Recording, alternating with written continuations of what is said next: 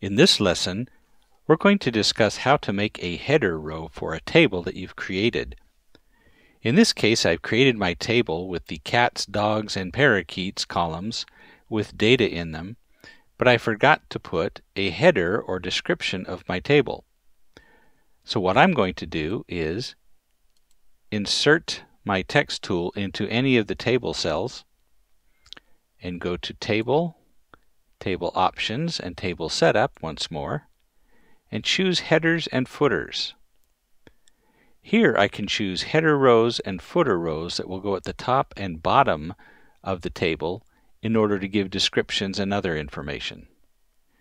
Here I'm going to add one header row, and you can see in the preview that it has created that row for me, and I'm going to choose every text column, and I'm going to choose one footer row which will go at the bottom. And I'm going to click OK, and I now have header and footer rows that will enable me to illustrate the data and perhaps a source.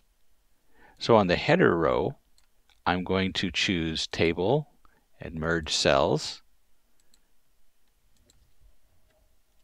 and title it Animals as Pets in percentages. I'm going to click in one of the cells in the footer, select them, and go to Table and Merge Cells to make it one cell. And I can put data from unknown source. And I can make that font small to hide the fact that I have unknown data.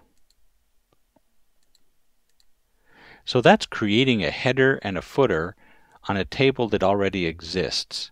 And you can create as many header rows or footer rows as you need. It's a great resource when you have a table that someone's created and you need to add those extra spaces. Try it.